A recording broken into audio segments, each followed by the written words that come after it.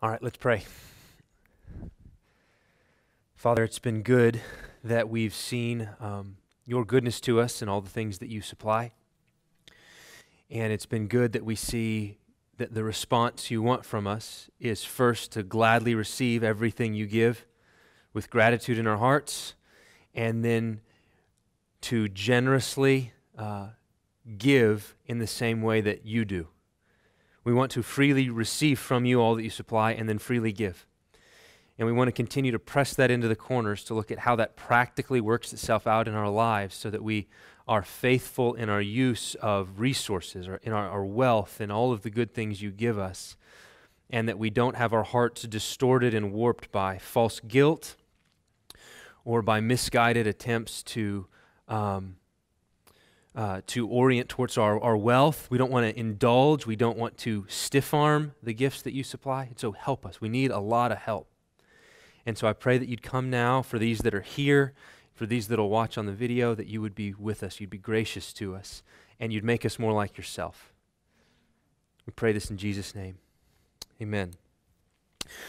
Okay, well, in the recent sessions, we've been looking at practically, how does a life that seeks to treasure God by enjoying His gifts look? What does that actually look like on the ground? And we've been talking about rhythms of Godwardness, that there's times where we go directly to God, and then those orient us and direct our lives, govern our affections, that gets us right, and then it sends us into the world with a kind of quality of devotion, a certain way of engaging with the reality that God supplies.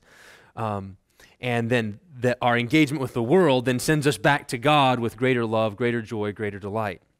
And then in the most recent sessions, we've been looking at wealth and what do we do with it? How do we handle it? How does an emphasis on enjoying, receiving, focusing on the things of earth, how does that relate to generosity and self-denial and sacrifice? And so we've seen that wealth in the Bible is more than money.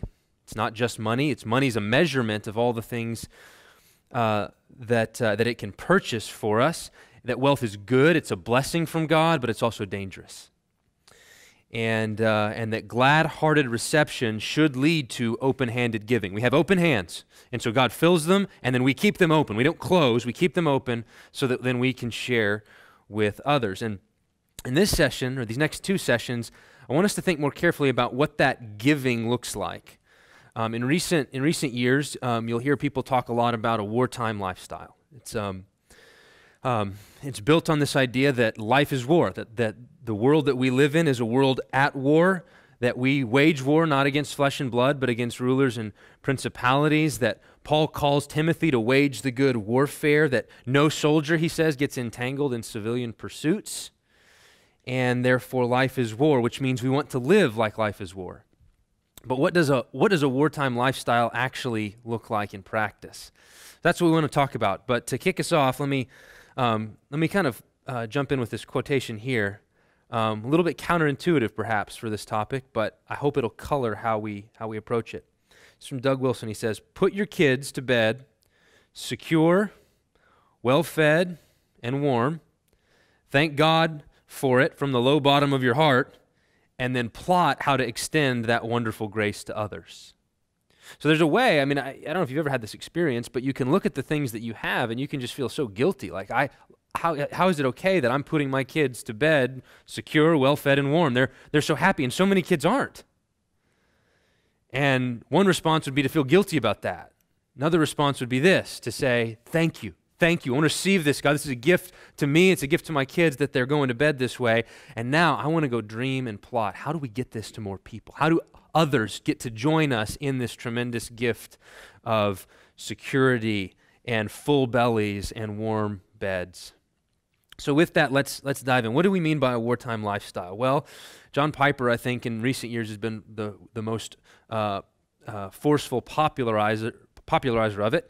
And this is what he says. In wartime, we spend money differently. So if we're in a war, spiritual war, kingdom of God, kingdom of darkness, and it's a fight, in wartime we spend money differently. There's austerity, not for its own sake, but because there are more strategic, that's a key word, strategic ways to spend money than on new tires at home. The war effort touches everybody. We all cut back. The luxury liner becomes a troop carrier. And so he wants to say that Jesus presses us toward this wartime lifestyle so that we don't value simplicity for simplicity's sake, but we value wartime austerity for the sake of the front. We want our resources to be devoted to the front, to where they're strategic. What's the strategic use of our resources? We want to sell our possessions and give to the poor. We talked about that a little bit in the last session. We don't want to seek what you're to eat, what you're to drink. We don't want to be worried or anxious. The nations worry about those things. We seek the kingdom. We devote our resources to the kingdom, and God supplies for all of our needs. And so this is an interesting metaphor. And what I want to do is press into it. I think it's helpful. I think it's a helpful metaphor, but I think it can go wrong. In fact, I know it can go wrong because it went wrong in my heart. So let me put it simply like this. I think there's a way of embracing a strategic wartime lifestyle that actually undermines big-hearted, open-handed generosity and harms deep, Christ-honoring, life-giving relationships. Okay? So no, I don't mean that there's a problem with the metaphor itself, that I think we really are in a war, and I think we really ought to think wartime about how we use the things that God gives us. But I think there's ways that can go funny in the soul. And it messes you up, and it messes your family up, and it messes your relationships up, and it creates all kinds of problems. So I've seen it in my own life, and so for this session, or these two sessions, I think this is mainly going to be a little bit of autobiography. I'll use myself as the key example because I've got plenty of terrible stories about things that I've done. And I'm fully aware that my struggles aren't everybody's struggles. Like, this is coming from where I sit. And that's okay. If your temptations are different, well, thank God that they're not like mine, and hopefully the Lord will help you to resist yours. But I think there are others who are probably enough like me, or who have to deal with people who are more like me. And so hopefully this can encourage corrective and also patience. So here's how I want to begin with this wartime metaphor. Should we feel guilty?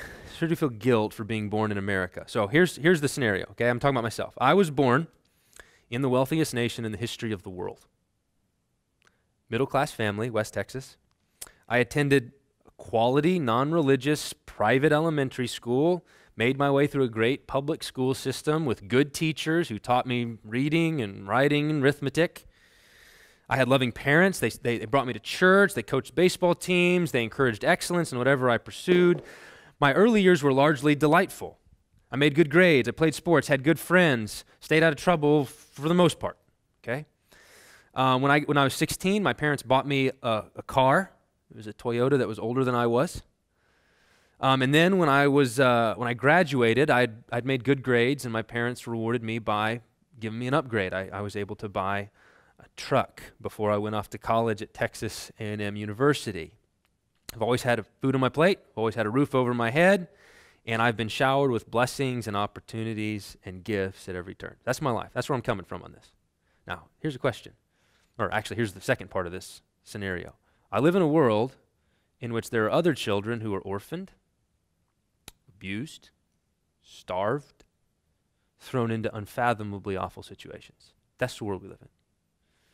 There are people with no access to the gospel or quality education, potable water, indoor plumbing, healthy meals, 1,000 other blessings that I just take for granted. They're just part of the furniture of my life. And so given that disparity between the way that I was raised, the context I was put in, and the context that so many are thrust into, what should be my first response? Not my only response. What should be the first response that I should have to the fact that I've received all of this, and I know that I live in a world where so many didn't? That's my question. Here's my answer. I think my first response ought to be gratitude. Unbridled gratitude. Abounding and overflowing thanksgiving. That's the first response. Not the only, not guilt.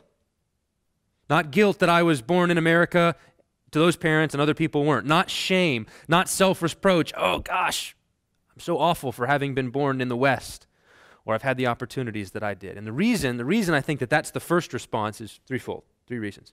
Number one, Paul tells us to give thanks always and for everything. Ephesians 5:20. Give thanks always and for everything. Were you born in Dallas? Give thanks. Were you born in Calcutta? Give thanks. Were you born rich? Be thankful. Were you born poor? Be thankful. Have your sufferings and challenges been relatively minor? Give thanks. Have they been heartbreaking and terrible? Give thanks. Now, I'm not saying that's easy, and I'm not trying to be glib at all, but if shipwrecked, beat up, left for dead, persecuted in every town, falsely imprisoned, tortured, Apostle Paul, if he can say, give thanks always and for everything, and so can we. And so can we. That's reason number one. Paul commands it. What have I been given? Okay, I've been given all of this. What should I do? Say thank you. Give thanks always and for everything. Second reason why I think gratitude is the fundamental, the first response to the blessings God's given me is I didn't choose the place of my birth or the family I was born into or the gazillion other opportunities that just thrust themselves in front of me over the years. God determines, Acts 17:26, He made from one man every nation of mankind to live on all the face of the earth, having determined, God did that, God determined allotted periods and boundaries of their dwelling place. So, why did I get born here? Well, God said so. God put me in that family, which means for me to feel guilty about being put in that family or in that context or in that country or in that socioeconomic status, for me to feel guilty is really to say something about His wisdom. Okay? It's to say, you didn't really know what you were doing, because if you knew what you were doing, you wouldn't have given me all of this. And so I shouldn't feel guilt. Jesus didn't die on the cross to deliver me from the sin of being born an American. Being a Christian in the West doesn't give us license to live worldly, but the Bible does banish all false guilt over what we can't control, what God did. God just did it. And so what should we do with what God did? We should say, thank you. We don't boast at the gifts, but we don't grovel, we don't mope either. We reach down deep, we marvel at His kindness, and then we move forward in obedience to His word. That's the second reason I think first response is gratitude. Third, Paul, in this amazing passage, says that there's a secret to facing plenty and abundance. I don't know if you ever noticed this. This passage gets put on posters and bumper stickers and things like that. But Philippians 4:11, not that I'm speaking of being in need, for I have learned in whatever situation I am to be content. Whatever situation. I know how to be brought low. I know how to abound. In any and every circumstance, I have learned the secret, notice that, there's a secret of facing plenty and hunger. Abundance goes with that, and need goes with that. I can do all things through Him who strengthens me. So we often, that passage often gets pulled out in hard situations. I can do all things through Christ who strengthens me. And that's true, right? There's hunger, need, brought low. You need Christ to strengthen you. But we don't always think about, like, we need help to face plenty. We need lots of help to face plenty.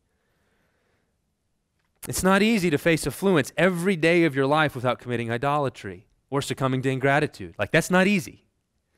In fact, here's the thing. I bet if I said to you, all of you here, can you give me examples that you know of from church history of people who have faced unfathomably hard situations and yet have held on to Christ in the midst of it? Like, could you give me examples? Could you give me names of saints that you know of from history who have gone through unfathomable loss and pain and suffering and hardship and have held on to with Christ-honoring joy and faithfulness? Could you give me names? And I bet all of you could give me names. You could just start boom, boom, boom.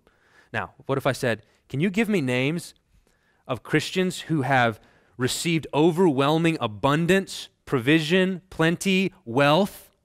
Can you give me lots of names from church history of people who've done that and stayed faithful to Christ? You have just lists of people in the back of your head of Christians who've received just an avalanche of wealth and who have not made shipwreck. Why? Why is that? Because there's a secret. There's a secret to facing plenty. It's hard for the rich to enter the kingdom of heaven.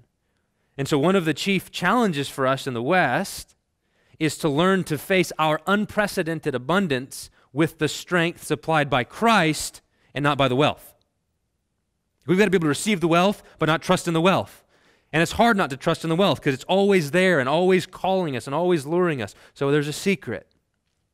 So I remember this sort of thing, this idea that what should we do with the gifts God supplies? Fundamental response, gratitude, because the Bible commands it, because I didn't choose what gifts I was given, and because there's a secret to facing plenty, to relying on Christ and trusting in Christ and doing things through Him who strengthens me in the midst of plenty. That came home to us when we were early on in our marriage. We struggled with infertility. And doctors weren't sure we'd be able to have children. It was deeply personal. We went through years of prayers and hardship in wanting to have kids and being unable to. And so we had to, in those years, learn to face hunger and need and being brought low by saying Christ is enough. And then when God graciously gave us our first son, we discovered we weren't nearly as ready to enjoy this. Well, I remember one time my wife and I were talking in the midst of it, and we kind of looked at each other, and I don't remember which one of us said it, but it was something along the lines of, I feel like I've really been prepared well to suffer. I feel like Lord gives, Lord takes away, blessed be the name of the Lord. That's just in my bones. I'm not sure I know how to receive a good gift in such a way that I honor God for it. I don't know really what that looks like. I don't know if I've ever thought deeply and worked that into my bones in the same way. And so the point is that receiving good things rightly is hard. It's not easy. It's difficult. It requires grace. It requires strength. It requires Christ. And so we want to be able to face life in an affluent society in a way that honors God above the wealth and honors God in the wealth and through the wealth. And that's not easy. So that's the first kind of anecdote is here's where I'm coming from and what's my fundamental response. Not my only, but my first. Now let me talk about then some anecdotes about where wartime went wrong. So I got into the wartime thing in college. I think where a lot of people get into it for some reason. When I first heard it, it just totally resonated. I said, yes, radical wartime lifestyle, that's what I want. I want to live that way. I wanted to live for His kingdom. I wanted to use the limited resources I had as a college student for God's purposes. And so I lived on the cheap. We got extra roommates. We had 4 bedrooms and 15 guys. I don't know. It was crazy. We had no fancy clothes, no expensive furniture. If we could, where did we get our stuff? Side of the road. There's a couch. We can use that. I ate lots of ramen noodles. Cost of living was just way, way down there. Now, so I thought, hey, that's wartime, right? I'm being resourceful in these use of resources. I'm using them strategically for the kingdom, right? Here's the thing, though. None of that was hard. None of it. Because I didn't want any of those things. I didn't want to wear expensive clothes. I liked all the roommates. I think ramen noodles are pretty tasty. So here's the thing. Wartime lifestyle wasn't really a sacrifice for me, was it?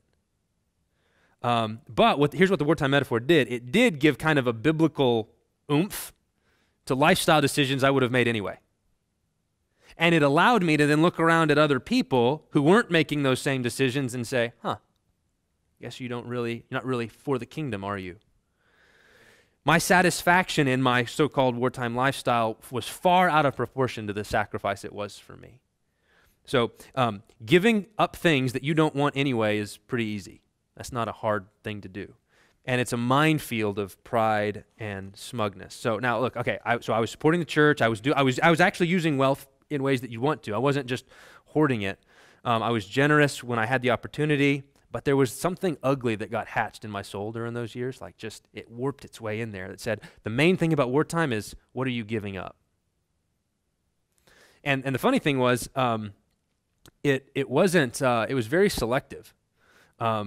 So, I wore clothes till they wore out, ate inexpensive meals, avoided extravagant spending on everything else, except for one thing. Okay? There's one thing that I spent money on. I wonder if you can guess what it is. Books. Books. Right? I'm a professor, right? Now I'm a professor. There's books. I loved books. I loved to buy books. Still love to buy books. When the Amazon guy comes when the guy brings the Amazon box to the door, it's just a happy time at my house. And here's the thing. I justified my book budget in wartime terms, right? Because I thought, I'm not spending money on all that extravagant, luxurious stuff. I'm not frittering my wealth away there. So I'm free to go crazy when it comes to my book budget. And so here's the thing. So I'm giving up things that I don't really want, and I'm purchasing the things that I still really want, but wartime is a way for me to justify my purchases and make me feel good about the things that I'm giving up that I don't want anyway. That's awfully convenient, isn't it? I thought this is spiritually strategic, right? I mean, who's gonna say? Somebody's, hey, is that strategic purchase? You're gonna tell me that Owen's mortification of sin is not strategic? That's not wartime. My fight with sin is not wartime. Come on. Like, I was ready. I had arguments. And here's the thing. I think I was probably right. Like, I think that was a strategic use of my resources. I think that was a good use of what I did. I read the books. I was helped by them. But if someone else had chosen to make a different decision, like they thought it's more strategic for me to buy healthier food, not ramen noodles, or I'm going to get a couch from somewhere beside the side of the road. Like, if they had made that decision, I would have said, oh, I see. You don't really care about the kingdom, I guess. So I'm exempting spiritual purchases that I did want, giving up things I didn't want, and then I was using my own subjective preferences to subtly judge others who made different decisions. You see how wartime can go wrong? And it was all in the name of wartime. That was what did it. And so we don't want to judge others. So the question we have to ask is, what are we giving up, and what are we exempting from the call to be austere, to be strategic? And we want to avoid subjective impressions. So that was the first thing, is what are we giving up, what are we exempting, and how subjective is it? Is it just based on our personal preferences? That was how it went wrong. Then when I got married, second little anecdote here, my wife and I first got married. We moved to Minneapolis, and we're living in a basement in Minneapolis in the winter. Like, the sun comes up at like 8 o'clock. So it's dark when you go to work, and it goes down at like 5 o'clock in the winter. So it's dark, and it's just always, it's bad. It's really bad. We were from Texas, and so of course that was highly unpleasant for us. And I'm going off to work. I'm doing an apprenticeship at a church, and it's just great because I'm loving it. It's like exactly what I want. And my poor wife's at home in this basement, all day long. And it's just hard. It's hard to be away from your family. And so a lot of our arguments in those early years, we didn't have a lot of money, were about money. That's what we just fight about. I don't know if that's strategic. It's wartime, right? And so I didn't understand. So my wife would always want to buy candles for our apartment, our little basement. And I'm thinking, 21st century, we got lights. Like, what do we need candles for? This doesn't make any sense to me at all. Are candles really, like, we don't have a lot of funds. Are candles a strategic wartime purchase when there are light bulbs available to us? I don't get it. Aren't they? Isn't this superfluous? This is unnecessary. This is just a luxury. Come on. That was my attitude. So that was my attitude. We had a couple disagreements about this. And then one time I was in a ministry seminar with one of our pastors, and it was Pastor Sam, and we're going around the room introducing ourselves. And it's my turn. And I said, well, my name's Joe. I'm from Texas. I've been married for about a month, and it's been really great. I still haven't quite figured out why candles are so important, but we're working on it. Chuckle, chuckle, ha ha, right? And Pastor Sam looked back deadpan and goes, you don't know why candles are important? And I was like, no. No, I don't. He looked back at me, looked me right in the eye, and he goes, because she is. Right? Just bomb goes off in your soul like, oh, how did I miss that?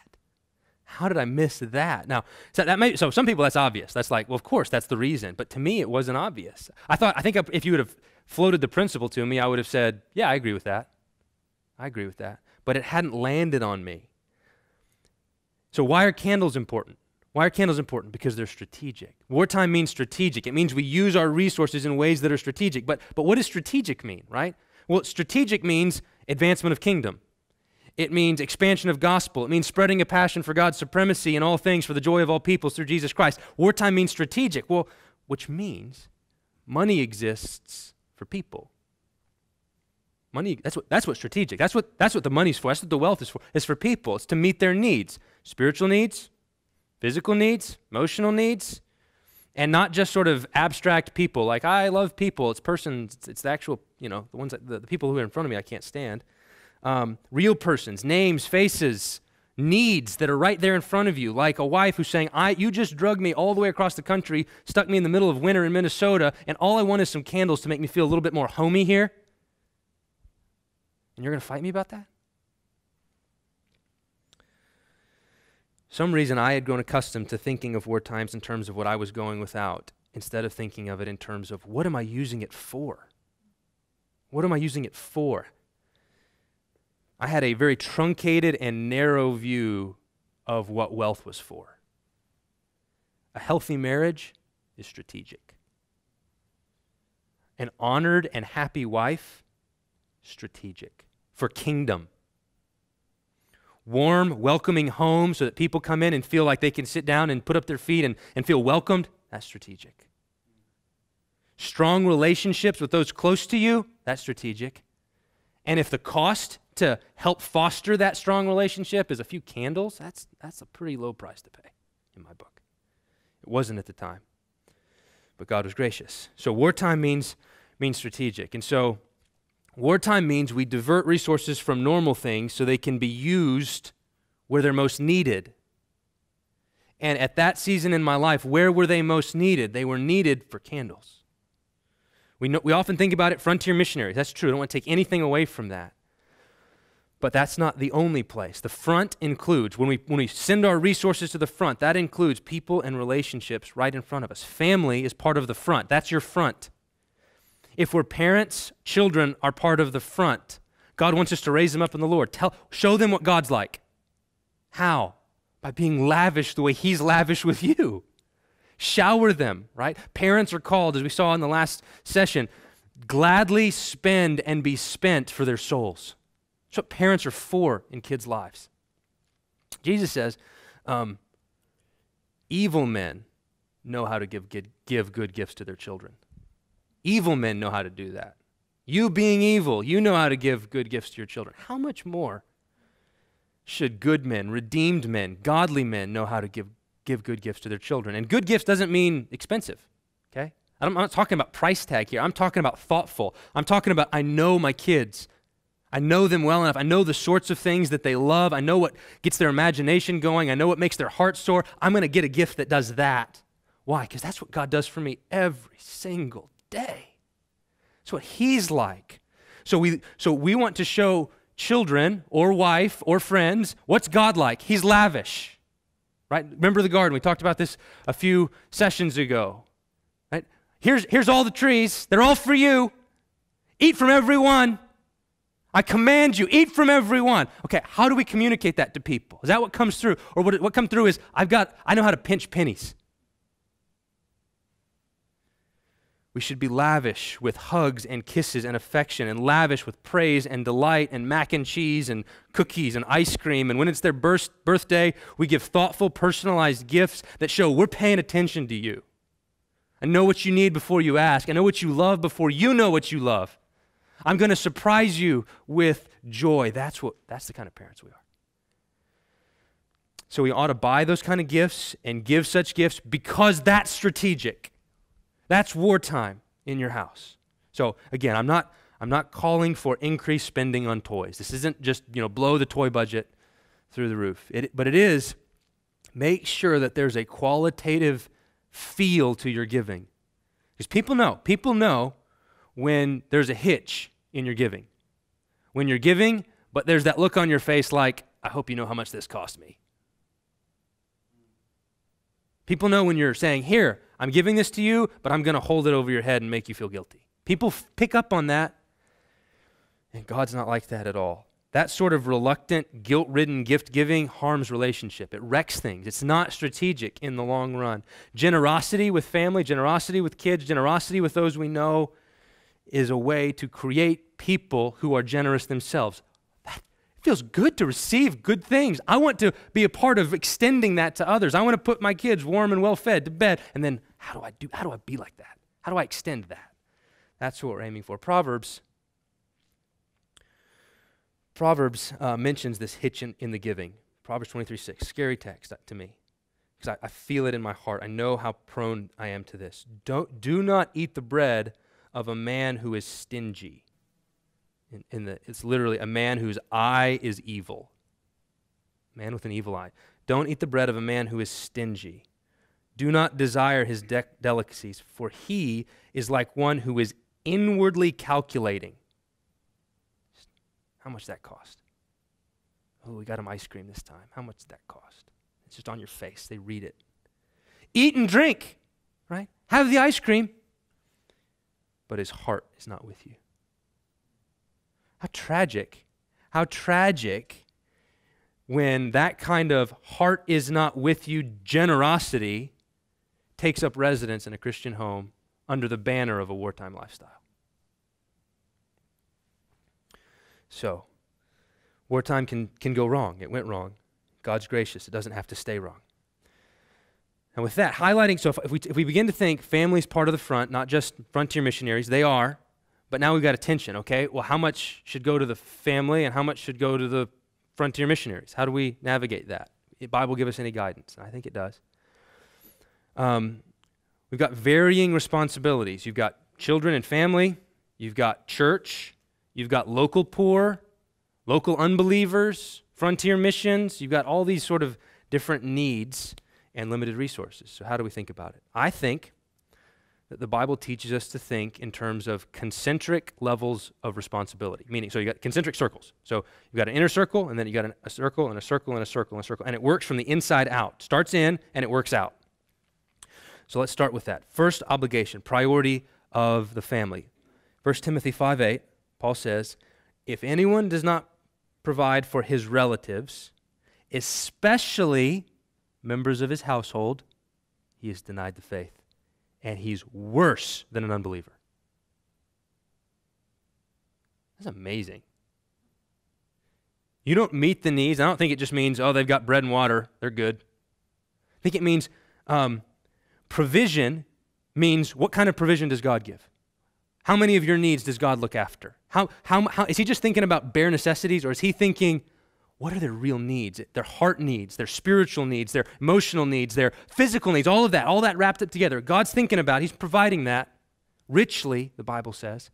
And then it says, if anyone doesn't do that for relatives, especially the ones who live under your roof, you've denied the faith. You're worse than an unbeliever. Why? Because our faith is built on a God who brings people into his household and takes care of them. And so if we don't take care of those under our roof, we're telling lies about God. It's denying the faith. Look, what's God like? Well, if he's like that family, I don't want anything to do with it. So, head of household has, I think the implication, this especially here, means there's a greater obligation on me, say, as the head of the household, to provide for my family. I have a greater obligation to provide for my family than you do. Okay? I have a greater obligation to provide for my family than you do. I think that's what Paul says. In fact, that's the prerequisite for leadership in the church. If you don't know how to manage your own household well, you can't be an elder. Why? Because we want to be faithful in little, right? God gives you a little bit of responsibility. There's 3 people. There's your wife and 2 kids in my family. Make sure you take care of them. Let's start with, can you take care of that? Then let's see if you can be put over much. So first is obligation of family. That's first inside circle. Then we work out obligation to the local church. As we have opportunity, Galatians 6:10, let us do good to everyone, and then notice, and especially to those who are of the household of faith. So there's an obligation in some measure, do good every chance you get it, but there's an especially. And especially, there's a special obligation you have to other Christians to care for the needs of the household of faith. And you could see how this is flowing right out of the last one, right? If you don't know how to take care of the needs of, if you don't take care of the needs of your biological or familial household, okay, you're not qualified to take care of this household. That's the next level up, is the household of faith. John 13:35. By this, all people will know that you are my disciples, if you have love, not for them, not for the all people, for one another. They'll know you're Christians by your love for each other. They'll look at that and they'll say, that's amazing what they do for each other. I don't have people who do that for me. who are willing to go that extra mile. So we have obligations. Love, care, and provision of Christians for other Christians is a powerful testimony to the gospel. So, family, church, local needs. This is what the Good Samaritan parable is all about, right? So, Jesus, here's my neighbor, okay? And part of the point is everybody's your neighbor. But really, the main point is who's near you, right? Proximity is part of the point of that parable, right? Jesus isn't rebuking the Levite who, they're down in it's the road to Jericho, right? So that's in the south, that's in Judah. And then you got Galilee in the north. Jesus isn't going, that Levite who was sitting in his house in Galilee, what a crook for not helping that guy on the road to Jericho. What do you mean? He didn't even know about it. Who gets condemned? The guy who walks by on the other side of the road. Because he was there. The Samaritan's commended because he was there and he did something. So proximity matters. Local needs. What did God put in front of your face? What are the needs? This is the same principle, right? He put these kids and this wife in front of my face, so I'm going to take care of them. And he put this church in front of me, so I'm going to do my best to help take care of them. And then I'm going down the street in my town, and he put that need in front of me. He put my neighbors in front of me. And he said, take care of them. Do good to them. Love your neighbor. Proverbs 17:24. The discerning sets his face toward wisdom. Just think about the contrast here. So discerning sets his face toward wisdom, but eyes of the fool are on the ends of the earth. Eyes of the fool are on the ends of the earth. What does that mean? I think what it means is that there's a way of obsessing about the horizon, right? Always going, man, if I was over there, I can imagine all the godly things I'd be doing. Like if I was a missionary, this is the kind of missionary I'd be. So you're just looking at the horizon, the ends of the earth going, gosh, if I was there, that's what I'd be doing. Just dreaming about all your feats of holiness and glory while neglecting clear and present obligations. Wisdom makes demands on you right where you are, like right in front of you, like the people in the next room. Wisdom says, that's discerning. You want to be discerning? Set your face toward wisdom. Look right. Don't look at the ends of the earth first. Look what's in front of you. Who's around you? Are you being faithful there? That's what wisdom says. Honor your parents, like the ones in the next room. Run from the adulteress, as in the one beckoning from the recesses of the internet. Avoid companionships of fools, like the guys who hang out at the gym and make lewd jokes. God plants us in a place, and he gives us responsibility. Be faithful there. P.J. O'Rourke is a political satirist, writes lots of funny books, and he memorably put this. I think he summed this up pretty well. He said, everybody wants to save the world. No one wants to help mom with the dishes. Everybody dreams, I want to save the world. I'm going to make a difference. And then mom says, hey, can you come help me? I'm busy dreaming about my feats of glory on the other side of the globe. So we don't want to be like that. We want to obligations work from the inside out, family to church to local needs, and then global needs. The Bible doesn't stop with local needs, it goes global. Paul in Romans 15, Macedonia and Achaia have been pleased to make some contribution for the poor among the saints at Jerusalem. So this is in and around Greece, hundreds of miles away from Jerusalem, and they say, we want to contribute to the needs of those saints across the world. So we're going to help Christians on the other side of the globe. And Romans 15:20, I make it my ambition to preach the gospel, not where Christ has already been named, lest I build on someone else's foundation. And he's writing to the Romans to say, I want you to help me. I want you to help me to get to Spain because there's no gospel there, and I need your help on my way to give me resources so I can go take the gospel there. So the gospel cares about global needs, inside and out. And God calls some people to have a greater obligation here, right? So Paul gives up a family, right? He gives up the security of a local church. He doesn't have a local home that he can meet local needs so that he can go be this traveling missionary guy, not building on other people's foundation, but taking Christ where he's not been named. And then he says to others, help him, support him, be a sender. Be a sender. He enlists the aid of Christians everywhere in accomplishing the Great Commission. So, and I think this here is the necessary counterpart. So, the biblical obligation to be generous with what God gives starts at home, and it works its way out. Starts at home and it works its way out. It really starts at home and it really works its way out, because if it doesn't, it's not Christian. Right? Matthew 5:46. If you love those who love you, like you take care of the needs of your family, what reward do you have? Don't even tax collectors do the same? If you greet only your brothers, what more are you doing than others? Don't the Gentiles do that? Like, evil men know how to give good gifts to their kids. It takes redeemed men to say, there are kids on the other side of the world who don't know Jesus. I'm going to do something about that. I'm going to put my kids to bed warm and well fed, and I'm going to do something about that. That's what the gospel does. Starts here, explodes out in a wealth of generosity. So Christian love and generosity must overflow our natural relationships.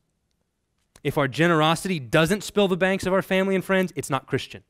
We're doing it wrong. That's why Jesus says, when you give a dinner, don't just invite your friends, your brothers or relatives or rich neighbors, lest they invite you and you be repaid. When you give a feast, invite the poor, the crippled, the lame, the blind. Then you'll be blessed, because they can't repay you.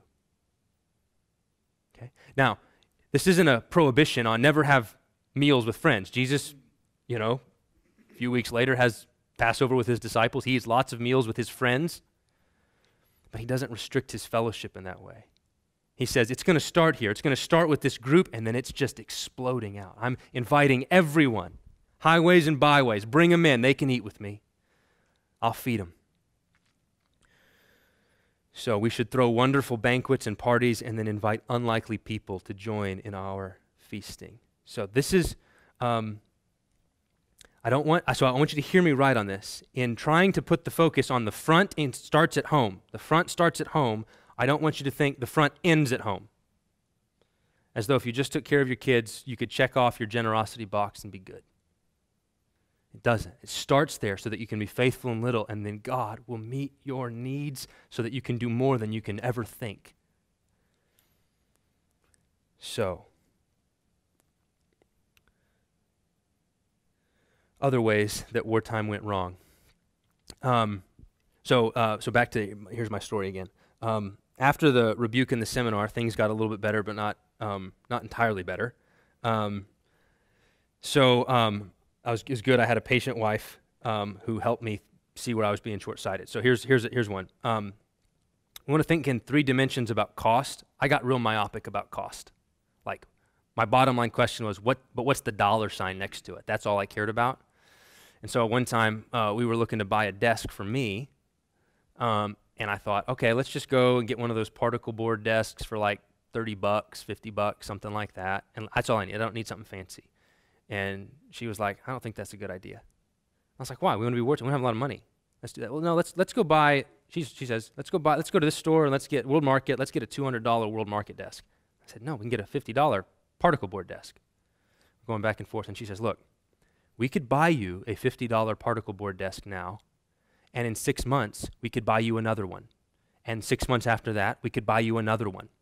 Because that's what will happen to that desk. It will get broken. Those don't stand up. Or we could go and buy the $200 desk and give it to our grandkids. Okay? And all of a sudden it was like, oh yeah. Like, wartime is strategic. Oftentimes, short-term thinking is often not very strategic, is it? I was thinking very short-term. I was looking at cost. I wasn't thinking longevity. How long is that going to last? How many times am I going to have to replace this thing? Now, in saying that, I'm not saying always buy the most expensive quality desk. I'm saying those are the things you have to weigh. You got to think 3-dimensionally. You got to take in all the factors and not just bottom line the cost, like I'm prone to. I wasn't thinking strategically enough. And the other point of this is different people can reach different godly conclusions on what to do in that situation. Somebody might say, you know what, we may have to replace it, but it's still the right decision for us. We're going to buy the $50 desk. Or someone could say that the quality desk is a better investment for us. So we can wrestle with the complexities of this and come to different conclusions, and we shouldn't judge each other because we land in a different spot. That's important. That's what's so wrong in my own heart. Here's another thing, value of beauty. My definition of strategic did not include an appreciation for aesthetics and beauty. In fact, oftentimes if it looked attractive, Like if it was actually looked quality, I actually thought less of it because I was like, oh, it must be expensive. When that's not true at all, right? There's all sorts of stuff that's ugly and costs a lot of money, and there's things that are really nice looking but aren't expensive. You got a deal. There's on sale. And so if you just write off anything that looks expensive simply because it looks that way, you might be not using your resources strategically. God made a beautiful world. He calls us to imitate him. The time and money that we spend in making a home attractive, making it inviting for visitors, this is really important for women, I think, to feel like, you know what, is it a strategic use of my resources to make this home feel like a home? So that when people come in, they feel like, I really just want to sit down and be here. It's the kind of house I want to live in. And to be freed to say, that's a good use of resources. That's strategic for kingdom. If you're having people in your home, if it's not just, hey, we have this nice living room, but nobody's allowed to touch it. We have a little velvet rope, and you can look at it on your way to the kitchen. That's not good. That's not good. But if it's beautiful, attractive, inviting, so that people can come in and sit down and gospel life together, or evangelism or relationship can happen, that's good. Being a better cook, making food taste better, that's strategic. Especially you make enough to share, that's strategic. Making good food for your family is strategic. And that's true even if you factor in like the fact that beauty is temporary. Just think about it. The flowers of the field, their beauty is very temporary. The Bible talks about it all the time. It just fades. It's just like grass. It fades. And you know what? God still thinks, I'm going to do that every stinking day. Right? Every stinking day, I'm going to make those flowers just go boom, and then they're going to get thrown into the fire, get burned up. And the temporary nature of the beauty doesn't undermine its impact, because what's the point? You can look at it and you can say, that's what we're like. All flesh is grass. All of our glory, just like the flower of the field. It just fades. It's a picture. It's a picture for us. So is the beauty that we often make in our homes. We put the flowers on the kitchen table. A few days later, they wither, they die, you throw them away. Is that a good investment? Yeah. It's a reminder. Every day you walk by and you say, that's what I'm like. Life's a vapor. Don't waste it. There's strategic value in temporary beauty. Same goes for vocation, right? Plumbers, I don't know if you know this, plumbers are some of the most beautifying people in the world, right? They make the world a much lovelier place, right? Both in sight and smell. If you've ever visited a country that doesn't have plumbing and plumbers, you know plumbers are essential to a beautiful place. So this is vocation. Moms who change diapers, good music that's excellently played, that beautifies the world, that calls people out of themselves. That's wartime. That's strategic. I think education. I'm a professor. Is that strategic? Is that a good use of resources? I think so. How many books do you think C.S. Lewis had to read before he was qualified to write the Chronicles of Narnia? Like how many old books by lots of dead guys did he have to just soak in for years and years and years before he can grow up and say, I'm going to write some books that show Christ through this lion that's going to awaken person after person, kid after, how many people you think have come to know Jesus or have come to know the beauty of Jesus through those books? You think his education was wasted at Oxford, in Cambridge? I don't think so. That was a good use of resources. Strategic. It's wartime. I've already mentioned the role of appearances a little bit, but here, let me give you a scenario here on this one. Let's say you've got a rich, unbelieving uncle who drives like the newest model Lexus, the nicest one. And then, it's a year later and he says, I'm going to get me a new one. Hey, nephew, you want my old car? And you're looking at it going, that ain't an old car. It's a nice car. So he gives you the nice new Lexus. Now, one way of thinking about it is that looks wealthy. People are going to get the wrong idea. You got to sell it and buy the beater. Okay. Another side might say, you know what? That's a quality car. That's going to keep your family safe on the road. That's never going to wear out. You're going to drive that thing till it falls apart. So maybe it's a gift. Can you just receive the gift? Or think about this. If you receive the gift and immediately sell it and buy the beater, what's your uncle going to think? Does that matter? Does that factor into the wartime use? Is he going to think, how grateful that was? He just used that car to get some money and wasted on missionaries, right? And now you've just put up a bigger barrier to the gospel instead of saying, thank you. This is going to be helpful. My kids are going to be safe in that car. Now, the point is not to resolve that. Like, I think you could go either way. Like, I think godly people could make different decisions. The point is, it's complicated. There's lots of factors, and godly people can come to different conclusions in coming to them. So, last few things here. Economics, I had to learn some economics. I know economics intimidates lots of people. It intimidated me for the longest time. I don't mean the stuff with like graphs and charts. I don't understand any of that. But there's simple sort of basic rules like tan Stoffel, okay? There ain't no such thing as a free lunch. Okay? You learn some economics. Ain't no such thing as a free lunch. Here's what that means. Somebody's going to pay for it. Somebody's going to pay for it. May not be you because you're wartime, but somebody's paying for it. So here's the scenario. You got a college student. He sells his car because he wants to support a missionary. And the cost of insurance and gas and everything else just meant he couldn't. So he sells the car, and now he's going to support the missionary. But what happens now? Well, he still needs a ride to class. So he bums a ride off his roommate all the time. Grocery store, class, even dates sometimes. It's really sad. Okay? It's always got to be, hey, I need a ride. Hey, I need a ride. Hey, I need a ride. Now, what can happen in that relationship? Well, here's what can happen. The guy who gave up the car can say, I'm being wartime. I sold my possessions, and I'm giving it to the front, like Jesus said. My roommate, on the other hand, he kept his car. Well, yeah, he kept his car. He kept his car so that you guys could get to school. Right? There ain't no such thing as a free lunch. Who's paying? Who's supporting that missionary? That's the question. Is it just the guy who sold the car? Or is it also the roommate who kept the car so that they could actually get around town? Who's really supporting? Is this a joint effort or is this solo? I'd say it's solo. I'd say it's joint. It's a joint effort. They're both supporting that missionary, even though one of them is paying for the car and one of them is sending the money overseas. Here's another economic principle, value of time. There's lots of things that could be done more cheaply in terms of cost if you have the time and energy to make them happen. Like you could make your own clothes, or you can grow your own food and all that kind of stuff. That's true. You can save $1 or $2 that way. But that's also a lot of time and effort. How much is your time worth? You think about that? Does that factor into wartime thinking? Like, yeah, I could go through a ton of effort to try to find the cheapest version of this, or I could just pay whatever the price is to have them do it, and I'd have lots more free time to be able to devote to other things that might be strategic for the kingdom. So how much is your time worth? That ought to factor into your wartime thinking. That's an economic principle. And finally, zero-sum world. This is what I mean. Zero-sum is simply this idea, like zero-sum would be like you got a piece of a pie, you got a big pie, and if it's a zero-sum pie, that means if I get a bigger piece, you get a smaller piece.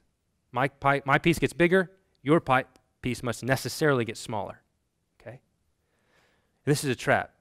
This is a false way of viewing the world. That's not the world God made. God's world is not a fixed piece of pie where if we have more money, it means somebody else must have less money someplace else. That's not how it works, because wealth can be created, right?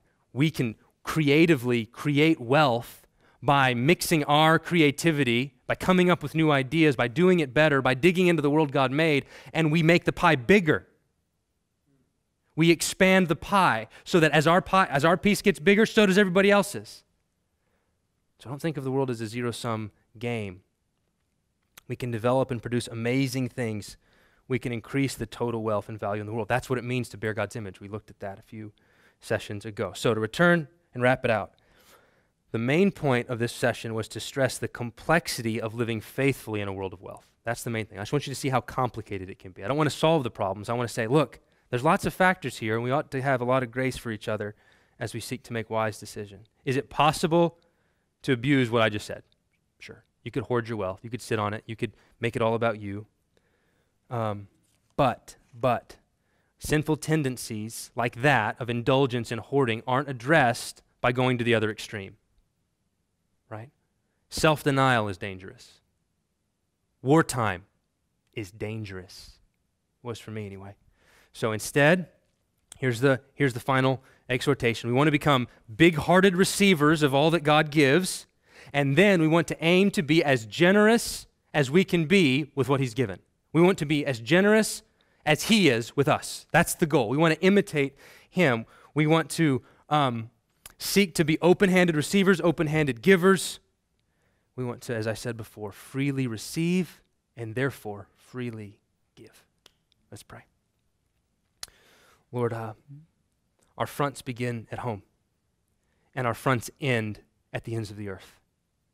And where we fit along that spectrum and where the proportion of our incomes go and our time and our effort, Lord, is up to you and in the calling you've placed on our lives. So put us where you want us. You plan us. You put everyone in this room in America for the moment. And you've given us things. You've lavished us with things beyond our imagining, beyond what we deserve for sure. And we want to receive it. We want to be grateful always and for everything.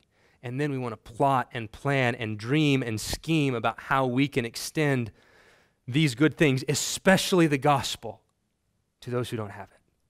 So help us to have that kind of heart, your kind of heart. Banish all false guilt. Banish all false twisting of truth, biblical things, so that we can grow up into your fullness. We pray this in Jesus' name. Amen.